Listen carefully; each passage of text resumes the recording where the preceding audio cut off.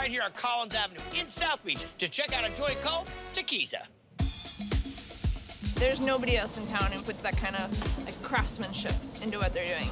2 carne asadas. I'm having everything on the menu. Asada camarón. Get a little beach, get the swim, come grab some tacos. Which is exactly the vibe restaurant vet Washington Charles and computer programmer Steve Santana were going for when they transformed a closed-up restaurant space in 2014. We blew out this whole front door open, front window open. It's like a food truck on steroids. And they're pumping up the menu by keeping things grounded. Try to keep it as authentic as possible. Favorite item on the menu? Chips, by far.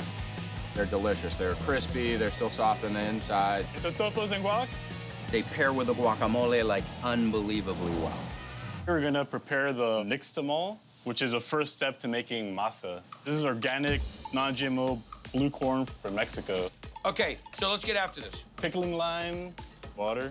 So it's just gonna change the pH a little bit. Just so the skins will come off. Yeah. I've only seen one place in the history of Triple D that has made the nixtamal like this to make their own masa, and that was in, believe it or not, New York City. All right, so now we let this go for how long? 5 minutes, super quick, but then it soaks overnight.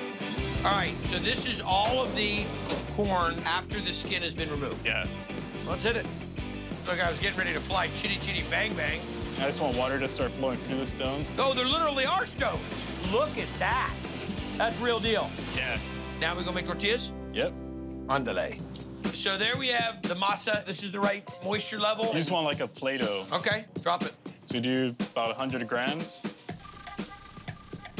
With all this moisture with the fresh masa, it's gonna puff up with all the steam, so it's gonna get thin, crispy outside, and the inside is gonna be fluffy, creamy, awesome texture. I'm with it.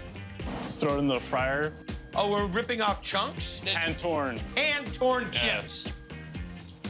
So a lot heartier, a lot more magical than the regular chips and salsa that people are used to. Yeah, these are like really hearty.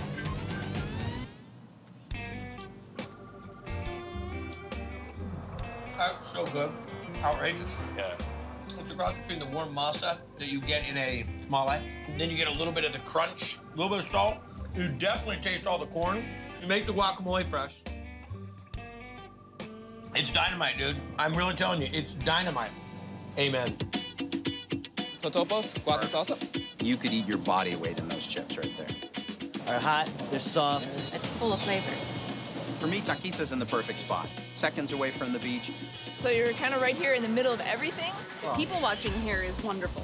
You know, it's quick eats. I wouldn't miss it if you're here in town. There's nothing more depressing than looking down at your tray and nothing's left, but you can just walk a few feet and get some more.